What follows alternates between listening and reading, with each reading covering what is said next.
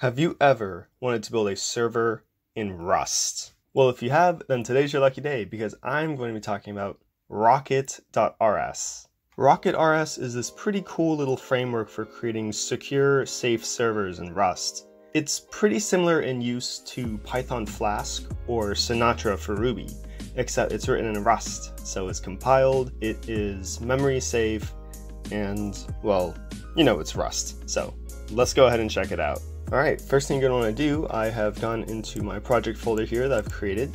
Now the first thing to do for like every Rust project, just go ahead and run cargo init. Alright, and now once you've done that, if we go ahead and open up the IDE here, we'll see we have .git, source, git ignore, and cargo.toml. So, to include rocket.rs, we're going to go into cargo.toml and just go ahead and include it manually here. I think the latest version is 0.4.2, but if you're watching this in the future, definitely go check out Cargo before you actually put in this version. Okay, and next, just to start off, I'm going to go ahead and copy this little code here, so that way we can make sure it works with what's supposed to actually work. Alright, and I know we don't actually need this, we can just say use rockets everything. That's actually from an older version of Rust.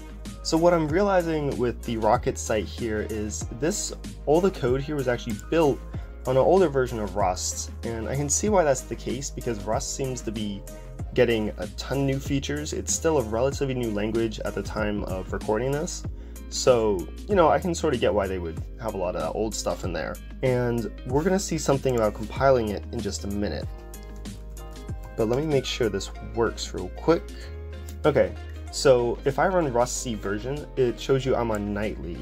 Now, usually I'm on the default stable toolchain, but Rust Up, at least this version, when it compiles, it requires something called pair, which is another Rust package. And pair apparently can only be compiled with the nightly compiler toolchain. So if you run Rust C version and it comes out to not be nightly, go ahead and run Rust Up override nightly.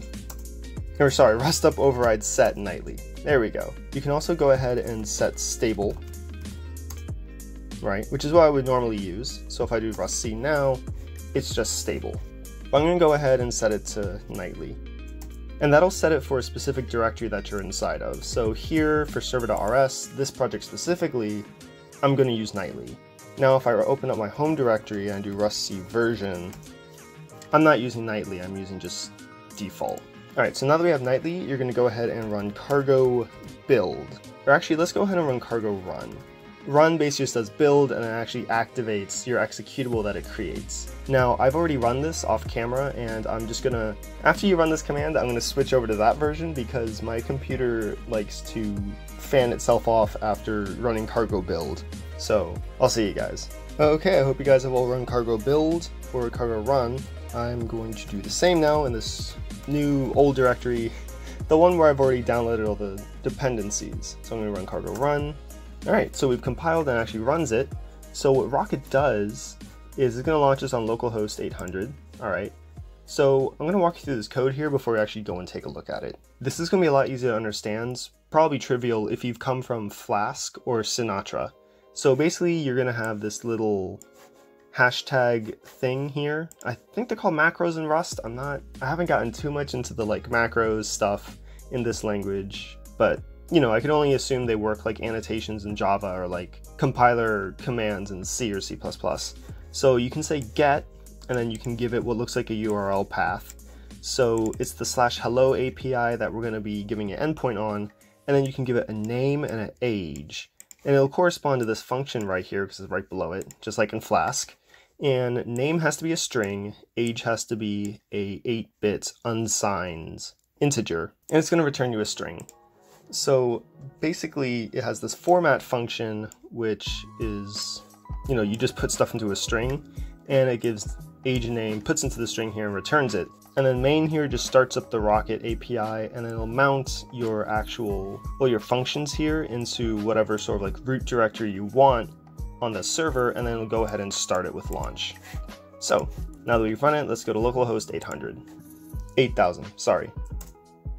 And nothing found because the only API, the only endpoint that we've uncovered was this right here. So let's go ahead and do /hello/Alex/20. And there we go, we had this little bit of text, exactly what Rocket said it would give us. So what happens if we try and break it? So I'm going to say /17. Okay, well in this case it could actually just put a string that represents a number, so that's not too bad. But what if we try to break this by saying it's way more than what a U8 can hold? There we go, then it just gives us 404. So the server's not going to crash here. The really cool thing about Rocket is that it's pretty secure because of Rust's compiledness and type safety. So they've really covered most of their bases with this one. So what do we give it a -1?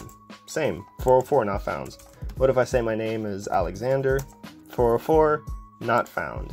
So with Rocket, it's going to be actually pretty hard to break these servers, unless if you yourself introduce some code that would break it.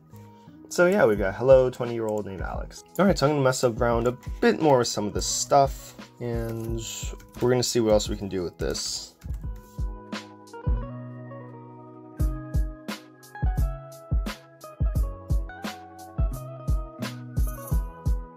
Okay, so I've changed a few of those API endpoints there, so we're going to rerun cargo rust, if I could spell it correctly.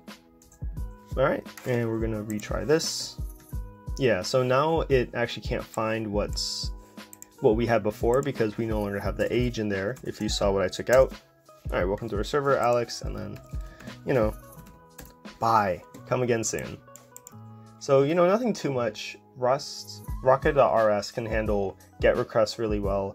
If you actually take a look at their website, you'll see they can also run post requests, and they can also handle JSON really easily.